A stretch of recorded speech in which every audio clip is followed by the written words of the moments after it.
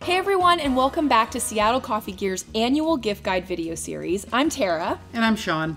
Today we're brewing up some excitement as we dive into the world of super automatic espresso machines. Before we start, we've got a delightful drink to share. It's called a maple mocha.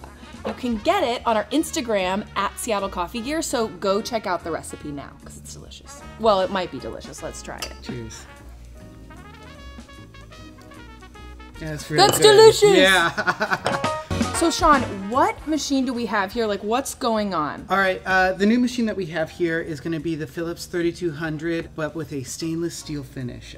Brings a new look on kind of an old classic that we've had in our kind of like home offerings. The 3200 is going to be really perfect for a lot of folks that just want to push a button in the morning and have their coffee ready to go. The Latte Go carafe is really convenient and awesome. Pops right off, makes lattes, does a really, really good job of just performing and getting that daily drink so you can head right out the door. It seems really quick, so if somebody was kind of had a fast morning routine, this is something that they want to be Absolutely. Okay. On and at full heat in about 30-45 seconds, and then your drink is ready another 45 seconds after pressing go. Okay, well that's pretty darn fast. Yeah, yeah. And what else do you think is really enticing about this machine? Besides the ease of use and like the quickness there, it's really easy to clean and maintain. Everything slides right out from its drip tray to its brew group over on the side. Really easy to just like make a part of your daily life and routine. And everybody loves fresh beans, at least if you're a fan of Seattle Coffee Gear, you love fresh beans because we offer those.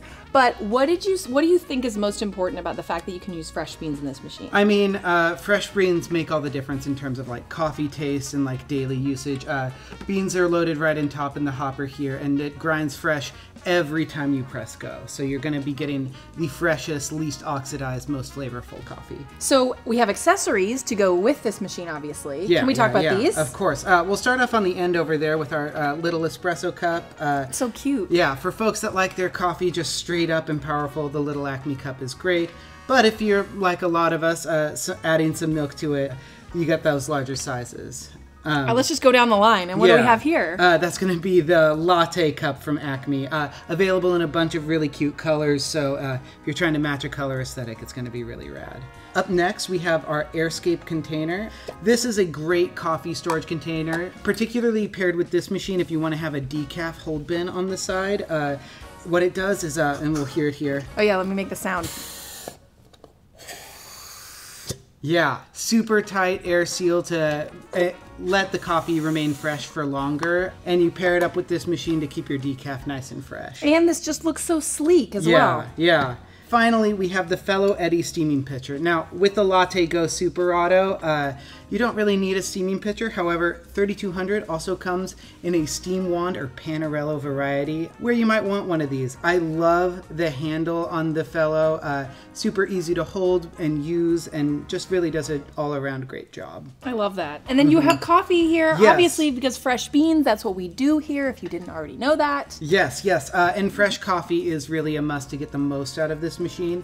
And one of the key things with Super Autos is you don't want to go too dark. So sticking with something like the Crew Brew from Tony's, or we have an awesome Camber coffee here, both Pacific Northwest coffees, that would feature really, really well in this machine.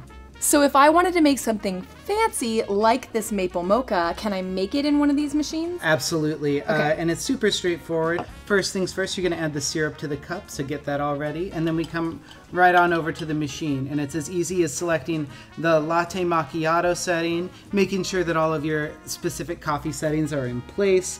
And then you just press go and the machine takes care of it from there. Just press go. Yeah.